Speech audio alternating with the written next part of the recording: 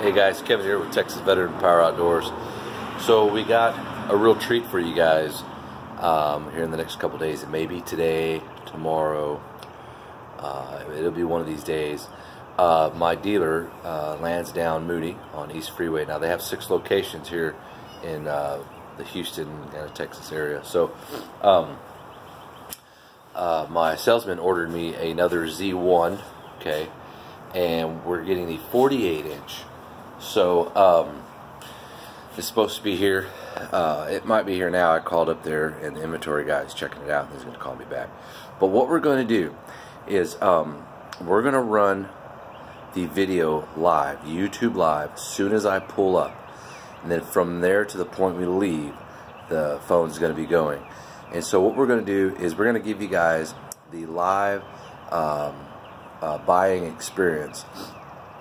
You know, we get there, we'll kind of walk you around the dealership a little bit, and then we're going to show you the new Kubota stand-on mower, the different options that it has compared to the Bobcat, from the knowledge that we have, and then we're going to see the Z1 and some of the other mowers they have, lightly touch on those, but focus mainly on the 48-inch. You'll get to meet my salesman, William, and this is like the 6th mower I bought from this guy.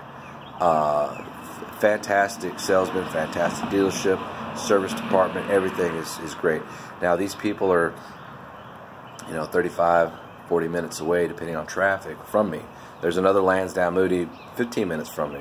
There's a bunch of other dealerships right here, you know, that are a few miles from me, but I choose to go to him because the service, the relationship, just everything really. So you guys will get to go through that buying experience. You'll get to ask questions. So we'll be looking at the screen. You'll get to see the paperwork. You'll find out promotions that Ferris has right now in this month. You'll find out promotions Kubota have right now in this month. You'll find out the finance options that Kubota Credit offers, who I finance all of my mowers through. So you'll get to find out all that. You'll get to ask questions about financing, ask questions to Will for whatever, you know, and myself. If we miss one of your questions, we apologize, but we could probably answer them after the video is already ended and, you know, we're able to see a question popped up. So we are going to be running that live. So it'll be one day this week. It could be later today. It's just going to happen. Boom, it's just going to show up. So some of you guys will be able to see it, some of you guys won't. You'll be able to watch it after it's already done, and that's totally cool too. So the reason we're going with another Z1 is I love this machine, and I want the 48 inches and 36. We had the IS 700 52-inch we bought back in November. I put 6 hours on it and then sold it last week. And the reason I sold it is because I got it stuck in the grass twice. And the weight distribution between stand-on mowers and zero-turn mowers is completely different. So what I've experienced in this, now I bought this Ferris, it only had like 20 hours on it, so I got it used, but it has 240 hours on it. So I've been on it a lot, and but what I've found out, I've never had it stuck, but what I found out is on zero-turn mowers, you know, you got where the engine is, the seat, and the deck, and it's a longer frame, and then you got the person sitting on there. So the weight distribution, everything around those tires is different than on a stand-on mower. So like, for example, the stand-on mower here, you got these big wheels here, okay, and then you got everything else. Everything's real compact, and then you got the operator that stands right here. So you're like on top of those wheels, so all your weight is there, and that really helps for traction and things like that. So, you know, I'm 270 pounds, and fortunately, that's just how heavy Awesome is. But so I got it stuck twice, and I don't want a mower that gets stuck that easy. Luckily, it was in a ditch closer to the street. I had to unhook the trailer and then hook a rope up from the truck to the mower. I keep all that stuff in the truck for that.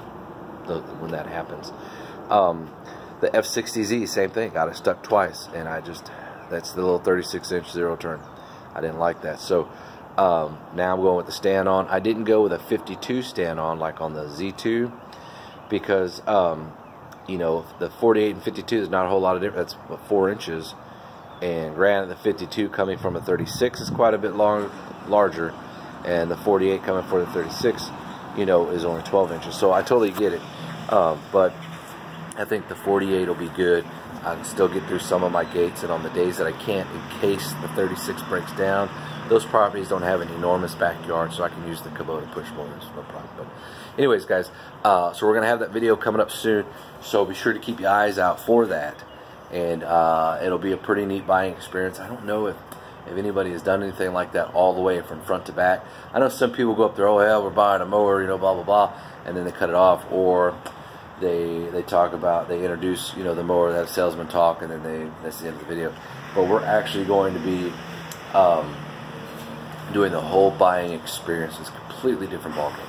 But anyways, guys, hope you join us on that. I'm looking forward to it. So I'm Kevin with Texas Veteran Power Outdoors, and we'll see you then.